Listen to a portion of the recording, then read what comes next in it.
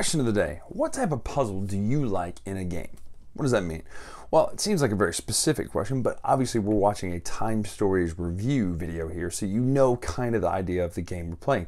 And it's an expansion review, so it's basically, if you're watching this, you already either have an idea of Time Stories in general, or you kind of are on the fringe. You just want to find out about this one, just because of the art. Maybe you've heard of it before, but I'm going to assume the others of you have played this already and just coming here to see what we thought about the game, you know, with our group. And that's kind of what we're going to be doing today. We're going to be breaking this down into two sections. Obviously, spoilers will be at the end of the video, and non-spoilers will be up front. So front will be kind of generic and vague, and as much as we can talk about without saying too much. And then the spoiler section will be just no holds barred. We'll take a look at some of the cards and things like that, talk completely ad nauseum about what we thought of this expansion. But the reason I ask is because Time Stories is full of puzzles. Some of the puzzles in Time Stories you can brute force your way through. Think of this as the Who Wants to Be a Millionaire method, right? There are 4 choices, multiple choice, right? Some of the Time Story puzzles are the Jeopardy method, the idea that you have to know it, period. There's no multiple choice, there's no lifelines, there's no phoning a friend. You have to know the answer, and you have to find it using your wits alone. Now, a lot of the unlock games have brought those aspects and moments to where you go, now, that can't be the answer, can it? Surely it's the answer. That's crazy. It's the greatest thing ever, right? Where you get up and you run around the table. Did that during Time Stories Asylum. Anyway, long intro, I'm aware, but let's take a look right now what we thought of Time Stories Brotherhood of the Coast, or Frère de la Côte, as the original French version said. Let's take a look right now.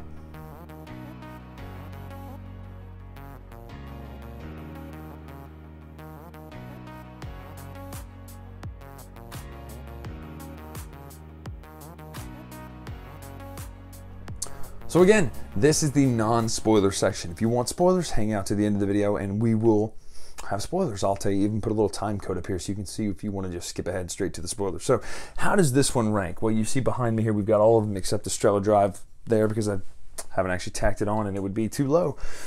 How does this one rank? This is my top 3. It's in the top 3. My top 3 are Asylum, Lumen Fide, and Brotherhood of the Coast. These 3 are fantastic. This one might be number 2. It's hard to push Asylum out of the way, even though Asylum had some of the weaker mechanics, it had some of the great puzzles, right? But Brotherhood of the Coast might just be top 2, maybe even tied for first because of how much I like. Now, Lumen Fide was amazing too, and these two are very similar in style because of that reason, but I also just love the theme. I love the pirates. I love all that sort of stuff. I mean, you know it's pirates, obviously, because of the swashbuckling symbol in the front, so don't act like that's a spoiler. Those of you who are like, oh, I didn't know it was pirates. Of course you did. Brotherhood of the Coast takes place in, it says, 1685 NT, so you know that's kind of the more normal timeline versus Prophecy of Dragons, which is a bit of an alternate thing. Fun. The puzzles in it are great. The fighting in it and stuff like that is great. It adds a new thing that, and you know, people are always saying Time Stories needs to do more. This one does it. When you open the box, you go, oh, that's really cool. That's different. I wasn't expecting that. So, the good on you, Time Stories. I want to say this is Manuel. Yeah, good on you, Manuel. Sorry, Rosoy. I loved that. I love when you open that box and you see that there's going to be something new. You get excited, and then when you take out the rest of the contents of the box and you go, oh, okay, so not just.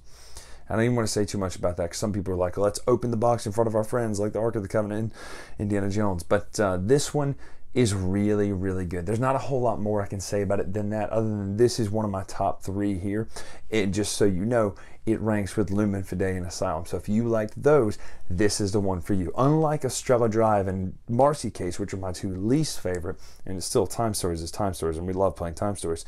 This one has the puzzles, it has the fighting, it has the combat, it has the new mechanics, it has the story, it has the really cool twists and turns, and so much fun, and special rewards and special secrets and all that sort of stuff. And when I say rewards, that's lowercase rewards. I don't mean like special rewards, so don't think I'm spoiling, but the rewarding factor of playing through all the Time Stories. So people who say, do I need to play the rest of the Time Stories before I play Brotherhood of the Coast? No, but maybe you'd want to, is all I'm going to say. So that's it for the non-spoiler review. It is a fantastic addition to Time Stories. If you like Time Stories, you're going to like this. I mean, hands down.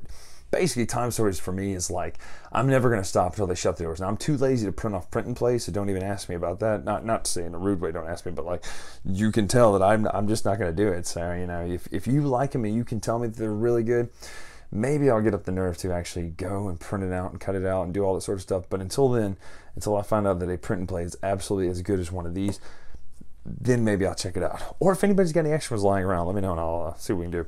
Anyway, that's Time Storage Brotherhood of the Coast non-spoiler review. Now I'm going to give you 10 seconds like always. 10, 9, 8, 7, 6, 5, 4, spoilers, 3, spoilers, 2, spoilers, 1, spoilers. Here we go. Spoilers, spoilers, spoilers. Now, if you're watching this and you're not expecting spoilers, stop right now. How about the fact there's a map in here? When you open it up and you get this map instead of just normal, there's a whole sideboard. And the fact that a sideboard is here is exciting, right? You get more things to do. Now, at its core, to be fair, it only basically just zooms out your main action by one step, but it does add the traveling, and it adds the fact that there's so many decks of cards in here with the different islands. I loved that. I love the fact that you got a world map, or kind of a more bigger map that you zoomed in on and then zoomed in on those maps. I love that concept. I like the idea of having that map out there. I love the puzzle in this one. The fact that the puzzles are, you know, you kind of get those ideas in your head. We go, maybe this is what the puzzle means, and then you solve it and you go, oh, that is what the puzzle means. Now this is a mixture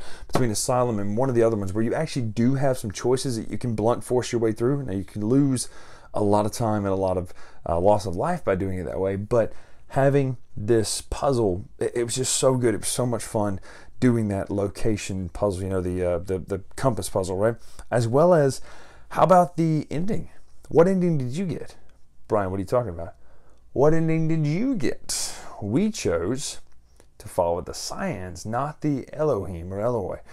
So we are now Cyans, and we took item 12 from the Madam that's coming next. I think that's what we get. We get item 12 when the Madam starts.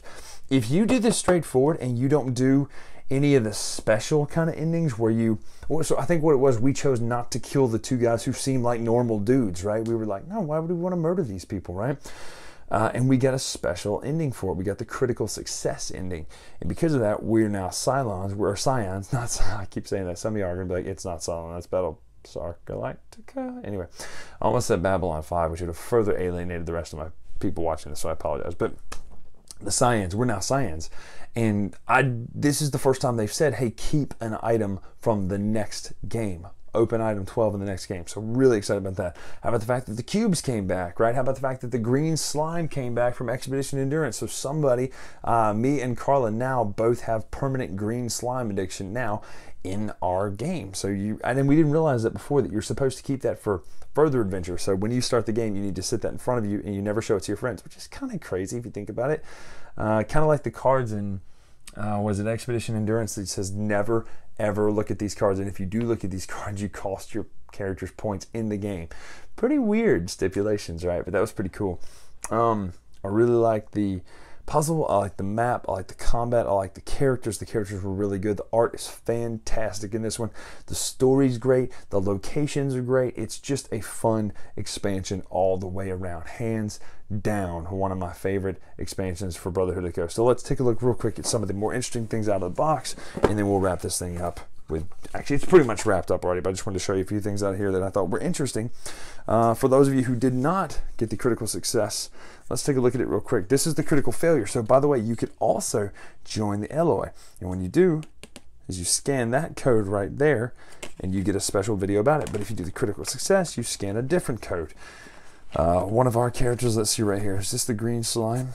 No, it's not, but it says, you know, read this card out loud. There were some Easter eggs, right? There was this thing where you, where's the card? Oh, that was the other thing. Buying a boat, having a boat was really neat. It was like Seafall without, you know, the bad stuff in Seafall. It ended up being really boring.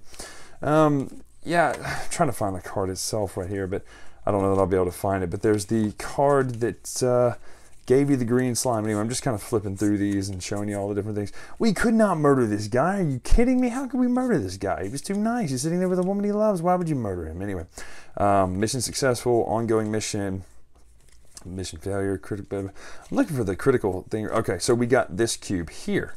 Is this the cube we got? Yeah, I think this is the one we got from the pyramid. This one's got a crack in it. So we got the one with the crack in it. We did not get the other one that's in the bottom of the water. How do you know there's another one in the bottom of the water? Well, I have a bad habit of reading all the time stories cards. This is the puzzle. Of course, it was fun to find out this puzzle, figure out the math in it, all that sort of stuff. Really great stuff. There's the cube that you get for future adventures as well. You know, keep this on for future adventures. So just really great stuff. The Jaguar got his win, so keep word out. Do not ask me to spread the lives of the Spaniards. So yeah, obviously you want to kill the Spaniards if you have that guy with you. Just so much good stuff. I know I'm just kind of running on at the mouth here, but I can't say enough good things about this mission. It just really was that good. And so we're big fans of it. Big fans of this one. There was the one puzzle though that I do have to knock it for. In this location, we obviously got the thing about, said, you know, neither sun nor moon will balance a man or something like that.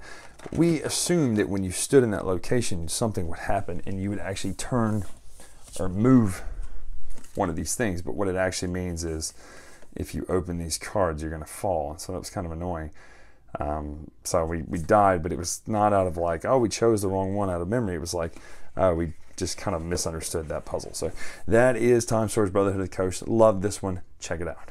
Thanks so much for watching the Dice Tower videos. Find more great videos and reviews as well as our top-rated audio podcast at Dicetower.com. You can also find other great shows at Dicetowernetwork.com. I'm Eric Summerer, and you've been watching The Dice Tower. The Dice Tower is sponsored by Cool Stuff Inc., where you can find great games for great prices. Cool stuff in stock. Check them out at CoolStuffInc.com.